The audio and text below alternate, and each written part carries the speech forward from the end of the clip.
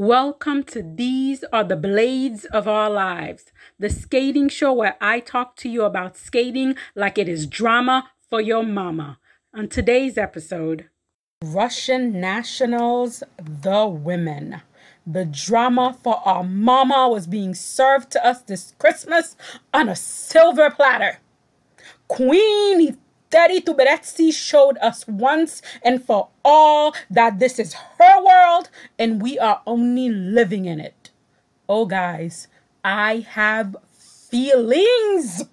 And this may have to be a two-part video. I don't know yet. As it now stands, Tutberidze's plan for figure skating domination is well underway.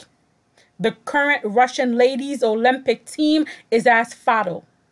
Endless leg kick Kamila Valieva is our new national champion. Quad queen Alexandra Sasha Trusova are silver medalists. And loyal, dutiful daughter Anna Sherbakova gifted the bronze medal. As far as I'm concerned, this is a done deal, and these ladies will be the Olympic team going to Beijing. While the Eteri ladies were the winners of this event, they were not the only highlight. As I previously stated, Russian national was going to be heartbreaking this year, and that it was. The saddest of these heartbreak, in my opinion, was none other than the Empress Elizaveta Tutberidze. To say figure skating fans all over the world was rooting for her is an understatement. More so than anything, I wanted to see Elizaveta make her wish come true for her to go to her first Olympic. This seemed possible for a while this season with the consistency of her triple axel. However, the Russian women national is, in my opinion, the most difficult competition of the season. Unfortunately, when she needed it the most, the triple axel failed her, and Elizaveta's dream, as well as our hopes, came crashing down. As I see it, this was the Empress's only chance to convince the Russian Federation to send her to Beijing. While Elizaveta came back and fought in the long program, it just was not enough.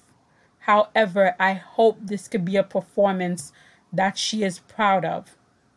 And whatever her career may end up being from now on, I hope she knows that we all love and support her. And she will forever be our Empress.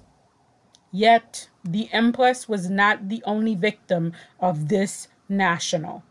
We also had poor Sofia Semendolkina, who with a triple axel, good jumps, good skating skill, and a clean program, could not break 80 in the short program. Without the Eteri bonus, I do not see her being able to make it to the top of the leaderboard.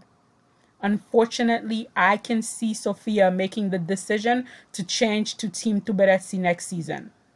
Unfortunately, I also can see this being the reason she does not last to 2026. This was just not a good event for anyone named Sofia at all. Because to me, the skater that was robbed the most at this competition, in my opinion, is none other than Sofia Medvedeva. In my opinion, Sofia is probably the most complete skater that competed at that national. She rightfully, if underscoredly, came in second after the short program. However, to this, Eteri Tutberidze then asked the judges, what in the four-letter words are y'all doing? And once Queen Tutberidze talked to those peasants, immediately poor Sofia was hit with a time violation that we, even if we were blind as Stevie Wonder, could not have possibly seen. I love the fact that the judges are now straight up telling us, we are feeding you shit. Please hold your nose and eat it.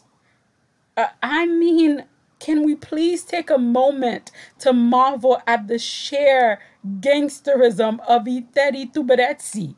Imagine your skater being generously gifted a third-place finish in the short program by the judges, only for you to turn around and tell these judges, "Excuse me, peasants, what the hell do you think y'all are doing?" That Eteri was able to get Sophia's scores lower is both amazing and heartbreaking. This woman is truly a genius and amazing, and the sport that we love has truly lost all of its integrity.